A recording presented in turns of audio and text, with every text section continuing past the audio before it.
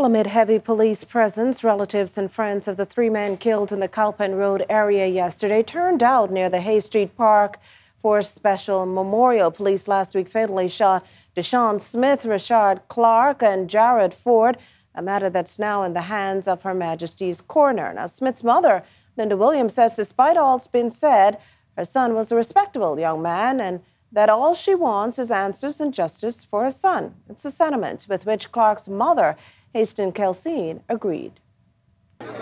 We will be taking it one day at a time. It's not easy because it's not, you're still looking forward for him to come in the door. And, with his little goofy self still being silly and stuff like that. But no him coming back through the door. So, it's something to deal with. To me, I don't believe it. I'm still looking for him in the morning, mummy or mummy something. I still looking. I still don't feel like he's gone. Even though he's gone, I still looking to hear that door open and close. I haven't heard anything from them no more. I heard from the media and on the street, but nothing personally from them. Is his daughter that he did marry? Yes, this is his daughter, and this would have been his first Father's Day.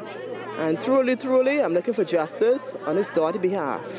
Because he already gone, but on his daughter's behalf. This will be his first Father's Day spending with his daughter. Area MP Travis Robinson, who knew the victims, says the memorial service was a true testament to how well loved all the victims were in the community. Simply saying that their lives matter, that their life means something. And yes, we can have a debate and argue about what their lives were like and the issues and problems that they were involved in. At the same time, a life is a life. And these individuals were not hobos or someone on the street with no kind of family support and community. No, they have an entire community backing and supporting them. Because at the end of the day, there's a reason we built the Fox Hill prison.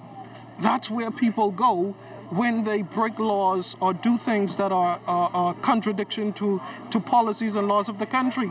Not 6 feet deep,